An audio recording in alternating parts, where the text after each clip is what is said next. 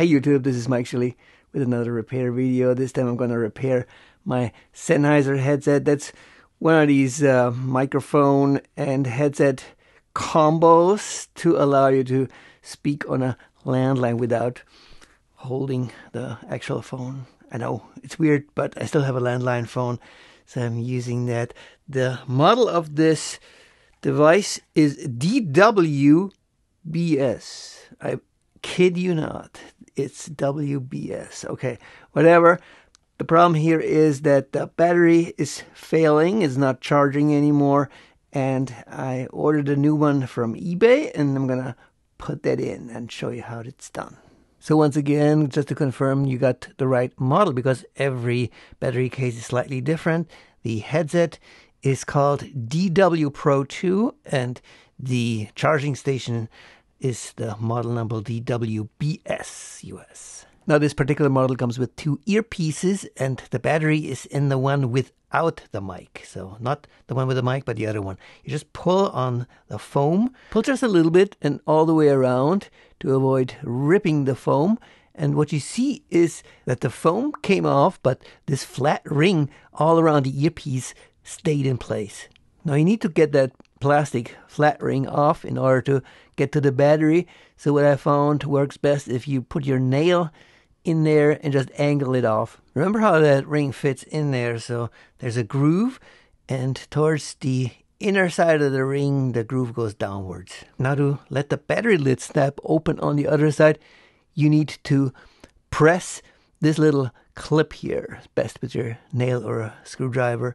As soon as you do that, then the battery lid will snap open on the other side and you can remove the battery. To get full access to the battery case, we need to wiggle off that lid. We can do that easily because the locking mechanism has been disabled. Now the battery is connected to the case with this cable and the harness. And it's not like a harness in a car where you need to click a release clip.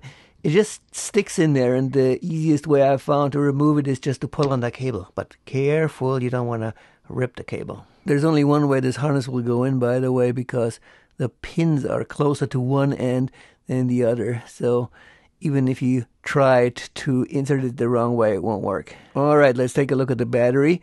The model number here is AHB401835, and then there's a T and sometimes an SP. If you get the numbers right, that'll be just fine. Note that the capacity of the old battery is 0.8 watt hours, and the new one that I found on Amazon, actually, did I say eBay before? I checked eBay before, and then it was something like $18, and the seller on Amazon sold it for $11.95, and it came the next day, so I went with that one. Anyway, so the old battery was listed with a capacity of 0.8 watt hours, and the new one is listed with a capacity of 200 milliamp hours. So we have to multiply that 3.7 by 0.2, so we get about 0.74 watt hours. So it's about comparable to the old battery. So as I said, it came the next day, and it comes with the battery, the cable, and the harness. So all you need to do is unwrap the package and plug the harness onto the pins in the battery compartment of the headset. So as I said, there's only one way that this fits onto the pins because it's not symmetrical. Make sure that it's a snug fit and press it down with the screwdriver to make sure. Give it a little tug to see if it's still connected, and if so, close the compartment and we are done. To reattach the lid, attach it at the top side first and then press it down firmly for the clip to snap in, just like that. And for the foam to reattach to the earpiece, we need to put it onto the ring first. Remember the orientation when we took it off, and then press down firmly in a circular motion until it's snug everywhere. Just like that. And that's all there is to it, really. All we need to do now is charge the headphones. For this, connect them to the charging station. And notice the blue light coming on. Also, if the battery comes pre-charged, you can see that there's already 4 out of 5 bars at the bottom, indicating it's ready to go. And there you have it. Brand new battery in this headset. Hopefully it's gonna be working for another 20 years or so. See you next time. Bye.